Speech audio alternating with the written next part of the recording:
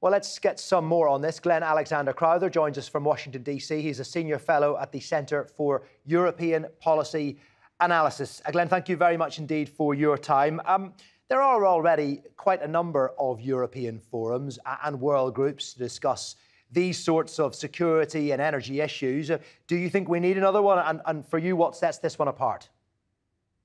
Well, what sets this one apart is it's got everybody. You know, the European Union has 27 members, NATO has 30 members. So all of these exclude somebody. The nice thing about the European political community is it brings literally everybody together but Belarus and Russia. But it doesn't have the US or Canada, and they're clearly interlocked and interlinked with many of the issues that will be discussed at the table. Certainly, the United States and Canada are deeply interested and interwoven in European security. However, you know, as Europeans keep saying, the Europeans have to have a platform to discuss this kind of stuff so that they can come up with their voice.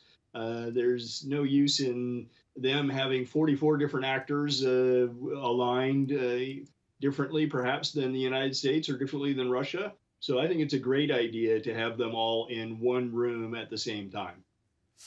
And from what you can gather, what do you think the key message to come out of today is? I mean, it's a first meeting, of course, so they're just testing the ground. We're not absolutely sure if there will even be a second meeting, although one assumes that will be in the planning going forward. So it's supposed to go EU host, non-EU host, and the UK has already volunteered to hold the next meeting in 6 months' time. The key thing is that in spite of intractable differences between, say, Turkey and Greece, or Armenia and Azerbaijan, or Ukraine or Russia, you can move things forward. You know, we just saw the Armenian and Azerbaijani leaders speaking together with President Erdogan. I think that's a great thing because they don't generally talk to each other.